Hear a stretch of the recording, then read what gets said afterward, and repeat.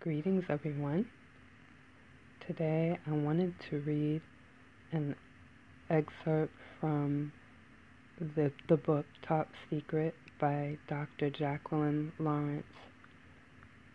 She is a friend of mine, and she wrote about the end time biblical tribulation period. And I know some people have read the book of Revelation, but some people have not.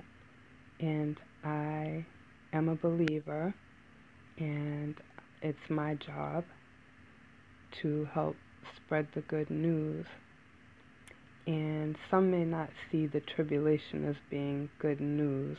A lot of people avoid that book because they're fearful, and because it is not, in their eyes, positive.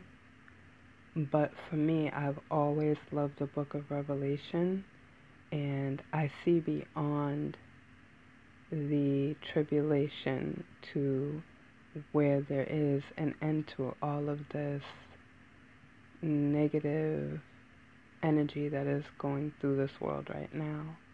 It's a time of paradise when everything will change and the world will be a place where we would live in peace and harmony, and all the violence and all the hunger and all of the things that from day to day keep us depressed and sad and angry, they won't exist anymore according to the Bible.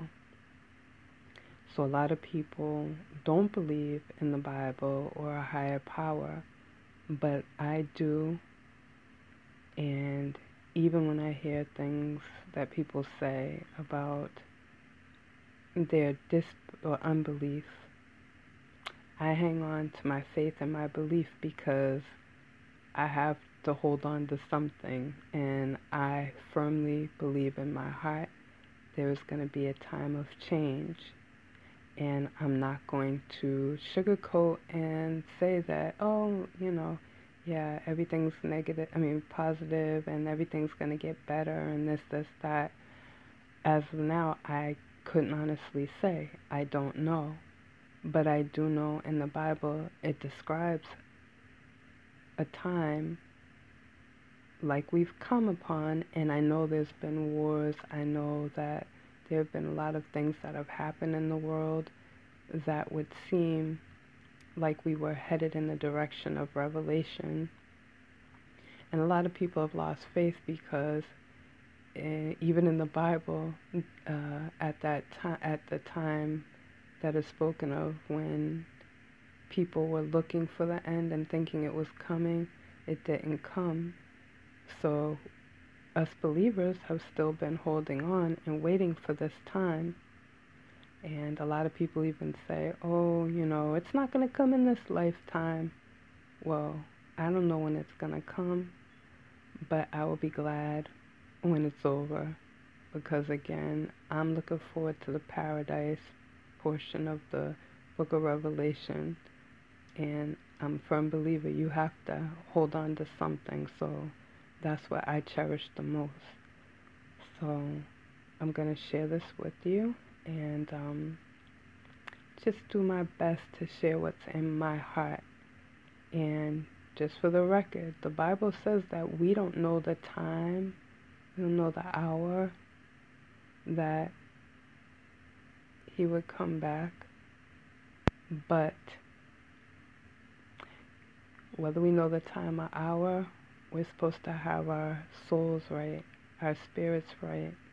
And to me, people make that more complicated than it has to be, because the Bible, in simplicity, to me, is just saying that we need to work on ourselves every day, how we treat people, how we treat ourselves, how we view this life that we were given, and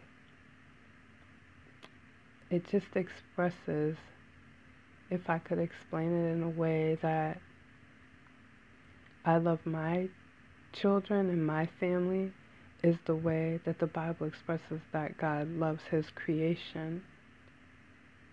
So when I look at the Bible, I see it in a way as, and especially looking at the way this world is now, he wants what's best for us.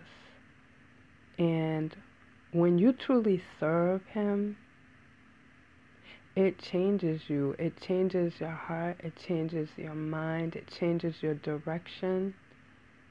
It builds your faith, and you begin to kind of step out of this world and look back from a distance, and you really realize what the world is without God, because he said it even in the Bible that he is not the God of this age. So you have to think, okay, who is the God of this age? And clearly, I think right about now, we know. So with all that said, basically, if he is not the God of the world and we know who is the God of the world, all that negative energy circulating, that's where that's coming from.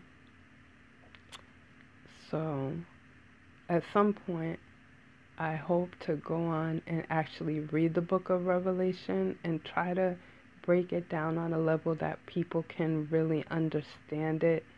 I'm not a scholar or anything like that, but I think that, trying to read through it, a lot of times people kind of, the fear part, I don't really want people to look in fear. I want people to look, and I want to hopefully get people to look at what's beyond the tribulation. So I'm going to get to reading now, and thank you. I know I'm long-winded at times, but thank you for putting up with me. Okay, so I found what I thought, it really caught my attention in this book. Okay, so again, it's Top Secret by Jacqueline Lawrence, and it's on Amazon if you want to purchase it. I'm just now going through it. I've had it for a few months. It's been sitting here, but I opened it up and I'm like just amazed what kind of writer she is. She's amazing.